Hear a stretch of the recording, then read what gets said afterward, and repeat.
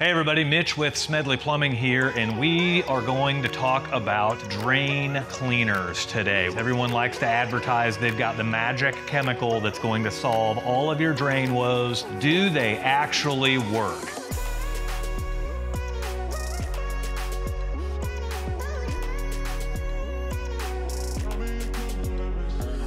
First and foremost, do they work or don't they? As you've been to Home Depot or Lowe's or Menards or any one of your local home improvement stores, you've seen a wide variety of shiny bottles of drain chemicals of some form or another. Drain openers, hair clog removers, drain busters, they've got all these crazy names.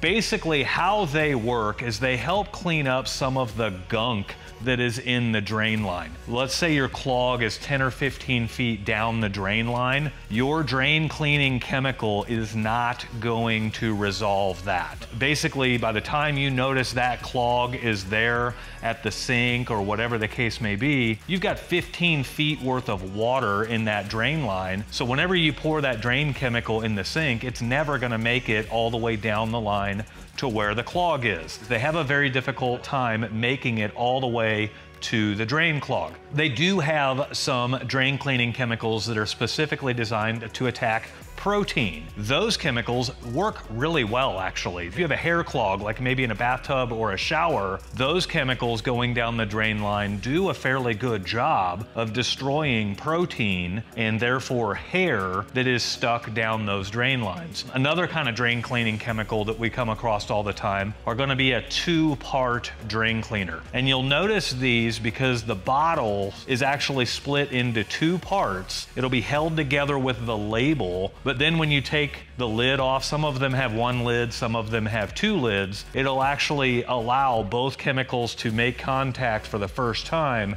as they're going down the drain. Those will perform a little bit more of like a foaming action in the drain line. If you're gonna use drain cleaners, those are probably the better ones to try to use. But again, you're only gonna see limited success. Ultimately, drain cleaning chemicals are just that. They can help clean a drain, but the moment you have a drain clog, you're probably needing to resort to some kind of tool to manually remove that drain clog. So like up here in the corner, we've kind of got a pipe drawn that's got a lot of gunk built up around the edges, but there's still a passageway for water to travel through. If you can picture your drain line in that sense, as long as there's a passageway for water to travel through, then your drain cleaning chemicals might actually help loosen up some of that gunk and sludge and let it carry on down the line. If the passageway is very small at all,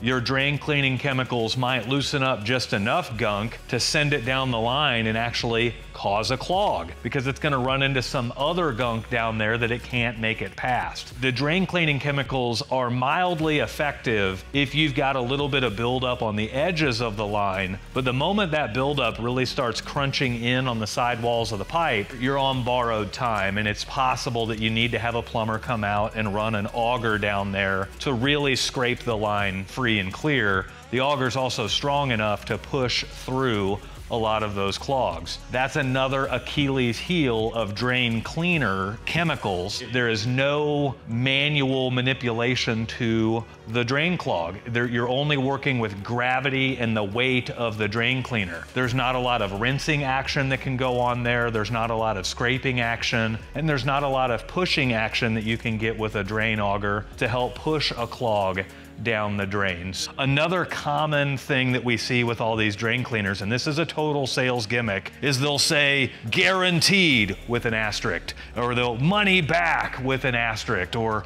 results guaranteed, or whatever the case may be. That's to give you a false sense of security that it actually works. Really what it is just a marketing gimmick. You paid $9.99 or whatever for this bottle of drain cleaner, and if it didn't work, is it really worth your time to drive all the way back to the store and return what's left of the bottle for $9? They're running on the odds that you're probably not gonna do that. A couple of people might, but they still win in the long run because I bet for every 100 bottles they sell, they may only have one come back that gets returned, and the store just has to eat that. One of the things that's it's kind of clever in their marketing is a lot of the bottles will show some kind of nasty drain pipe, so to speak. But what's funny is a lot of those bottles show a pipe that is open and draining. It's just got a little bit of buildup on the sidewalls of the pipe. Ironically, that's where you want to be using your drain cleaning chemicals. If it's already open and draining,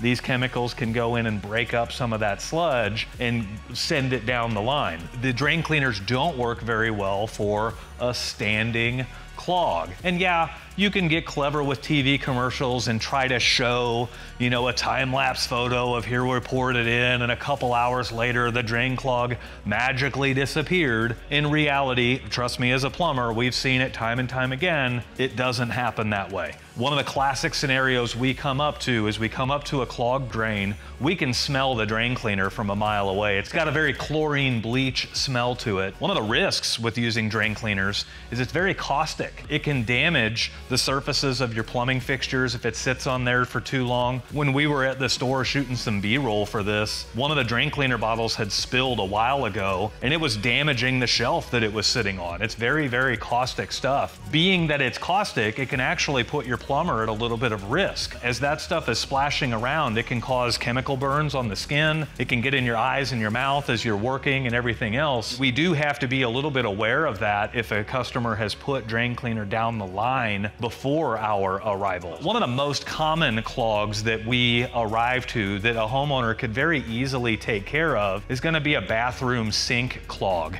And so we've kind of got a little bit of a drawing of one here. Your typical bathroom sink would have a stopper in the bottom of it. There's a little bit of linkage that runs this stopper. I can kind of draw one here off to the side. There's a little rod that runs in there that runs that stopper. As you're doing the duties that you do in a bathroom, it's not uncommon for hair and sometimes even other objects, toothpicks and flossers and things like that, to get stuck down the drain line. Well, a lot of times they will get hung up right on that linkage. You got a couple of options as a homeowner. One is to take a bucket and put it under the P-trap and remove the P-trap from the two nuts and pull that off. You can run things up and down this short section of pipe here to get that opened up. This is another case where your hair clog remover might actually work. Home Depot sells one, it's made by Zepp, it's called the 10-minute hair clog remover. That one is actually pretty effective at getting hair out of there. If you've got a clog here in your bathroom sink, that one might actually be a decent option for you. But ultimately, it'll be hair and other debris getting caught up on this linkage, and sometimes it's just a matter of manually removing that. Very rarely do we run into clogs way down the line on bathroom sinks. Most of the time, it is right here. We went ahead and grabbed one of these just to show you. This little tool here is actually pretty handy if you've got a clogged bathroom sink. It's called the Drain Weasel. It was like $6 or $7. It's pretty cheap. It's a long, skinny rod that on the bottom of the rod, it's got almost like Velcro on the end of it. This does a really good job at grabbing hair. You can take this rod and you can stick it right down the edge of your stopper and start spinning the rod a little bit, and it'll grab any of the hair gunk and everything else that's built up around that stopper. And as it does that, it'll pull a lot of that out. We keep these on our trucks because they do a really good job of some of those minor inconvenience things like that. I mean, if you're gonna spend anything, I would say this $6 on this is gonna be far more effective than the 10 or 15 bucks you might spend on some random chemical that's probably not gonna do much for you. Ultimately, that's kind of our thoughts on drain cleaning chemicals, is they help maintain a drain line that's getting some gunk in it, but they don't work very well for clogged